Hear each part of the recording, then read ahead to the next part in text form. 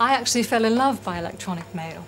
You might think that it's not possible to know someone intimately enough to love them over electronic mail, but by the time I actually met Michael in person, I knew so much about him, I knew him so well by our communications electronically that I didn't care what he looked like. Hello and welcome to Micro Live. This week we're devoting the whole programme to a look at one of the major growth areas for the use of the personal micro, electronic mail.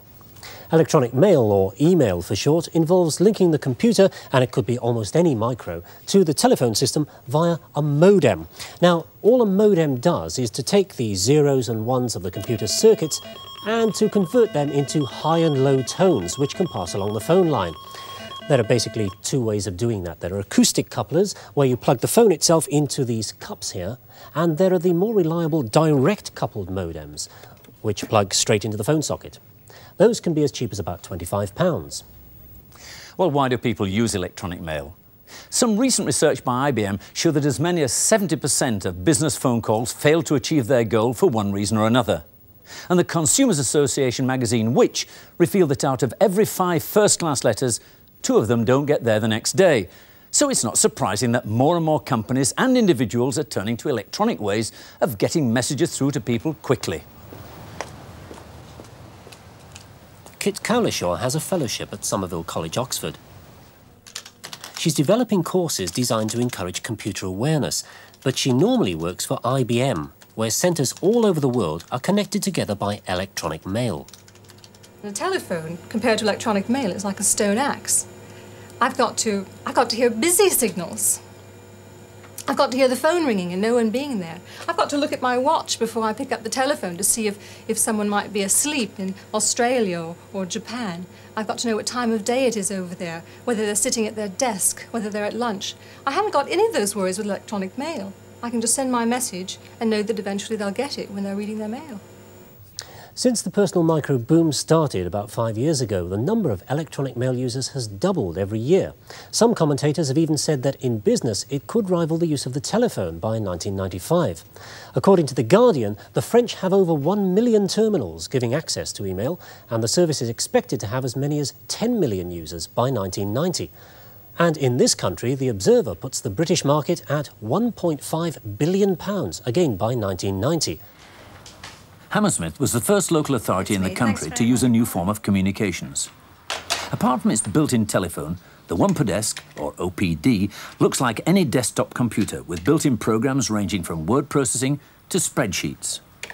Built by ICL and incorporating some of the circuitry originally developed for the Sinclair QL, the One Per Desk is designed to be a sort of electronic jack-of-all-trades. But its real purpose is to communicate. With a built-in telephone and modem, it acts as an intelligent terminal. And in Hammersmith, it's used to send messages to any of 100 OPDs installed in the borough. The machine acts as an electronic memo pad. You just compose your message, add the name and telephone number of the person it's for, and the machine does the rest. It automatically dials up the number, and even if the person's out, the message is sent to their OPD and stored to be read later. The machines dial each other directly using the ordinary telephone system. There's no central computer. If you want to send the same message to more than one person, the machine will dial them in turn. But they can only read your message from their own desks. Well, that's one solution, but as you've seen, if you were sent a message on that system, you'd have to go to your own desk to read it. But an OPD, like other terminals, can be used in another way, because most electronic mail services make use of a central computer, which can be dialed up by you from anywhere. The system works like this. Someone dials up, enters his private mailbox on the computer, and from that mailbox sends a message to your mailbox. Now, all that happens within the computer system. The message then sits there until you dial up, enter your own mailbox, and see if there are any messages waiting. When you've read the message, you can reply to it or forward it to somebody else. And more than that, the central computer can act as a gateway to other computers, providing services like telex and access to information databanks all over the world. Well, let's see all that in action using a simple home system. I've already dialed up the computer on this using a modem here, and I'm into the telecoms computer now, and it's asking me which machine my electronic mail is on. So I'm going to tell it. I'm going to say, call 81. That's the number of the machine that I'm on.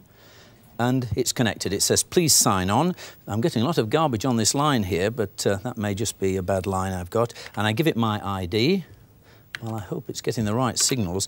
MIC001 is my identification, and it isn't doing anything. It really is in a bad state, which means I'm going to have to try and get out of this and re-log in again.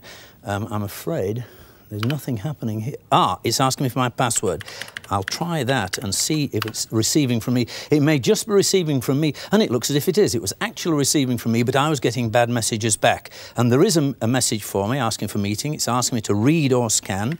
I'll read it, and it comes back, and there's the message. I'm getting a lot of junk coming back from the computer itself. Is it all right for you and Fred to meet me in the office at 10 o'clock? David. Well, the action, and you can see a lot of noise on the line there, but it seems to be receiving from me, so I'll carry on. And the action is I want to reply. So I'll send a reply, and it's asking for the text. And I say, OK for me, Mac. And to send that off, I just hit .s. And that should have immediately been sent, and I'm taking that gibberish is actually saying it has been sent. This is a brilliant demonstration of British Telecom Gold and the quality of the lines we get. Action required. Well, I'm going to forward that to Fred because he might just be receiving things a little bit better than I am. He can tell me what it says. Fred. And that's forwarded to Fred, and comments. Well, I'm going to say I have a bad line, but this is OK for me. Now, you've only got my word for it. They're actually typed that. My typing just cannot possibly be as bad as that. Anyway, to send it, I just hit .s, and hopefully away it's gone. Well, people ask if we're live. I don't know. Well, let's imagine I'm somewhere else in the country and I want to see if Mac has sent me anything. This time I'm using an Atari with some software that does all the fiddly bits for me. And here are some of the systems that I can log on to. There they are. It's Gold I want, so I've selected that one, and I will ask the machine to dial up. Press a button on the mouse and it tells me, yes, it is dialing. Well, it's doing that automatically, and while it's doing it, I can reveal that Mac was using that email system all the wrong way. Now, it wasn't his fault, all that junk, but you see, he was reading his mail and sending a reply while he was online. And that costs him. On this system, it costs 11 pence a minute at peak times, and 3.5 pence on top of, that's off-peak, on top of the call. Now, that noise we've got there means that something's happening here. The machine is about to download everything straight into the memory. Then I can prepare my replies offline, that is, not connected to the system at all. Well, there's Mac's message, I think, coming up. Yes, it says something from Mac, so we certainly got it through. Now, I can prepare my replies and send them back without having to sit there typing with that bill ticking up. One of the most important things about email systems of the kind we've been showing is that you can also use them as a gateway or an entrance point to all kinds of independent services. Well, this one I'm using is called World Reporter, and it's a database containing complete text of various international newspapers and journals. The Washington Post, the Financial Times, the Economist, New Scientist, and so on. Well, what I'm going to try to do, hopefully, is to look into The Guardian. And I type in GDN, at least it's shown that, so that's something. And oh, we're working again. There we go. I'm into The Guardian. And what I'm going to do is to ask it to get some information for me and to get any article in about 2.5 years of The Guardian which have information on micro live and screens. And now it's going to search through about 2.5 years of articles from The Guardian to determine any one that has micro, live and screens. And there's one item, and I can see what that has to say, the text. And that will bring out the article itself. And there it is, an article, City Firms Miss Computer Spies by Peter Large, their technology editor. And there is Micro Live, that's just appeared there, and there is Screen. So it's selected that article, and in fact it's a programme we did a few weeks ago on electronic spying.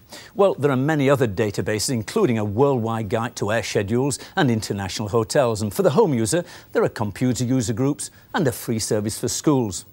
There's even a translation service where you enter the document in any European language, this is sent to a real human translator, and you get it back in the language of your choice. Some of these services are free, but access to some of the more valuable business databases go up to £2.50 a minute, so take care.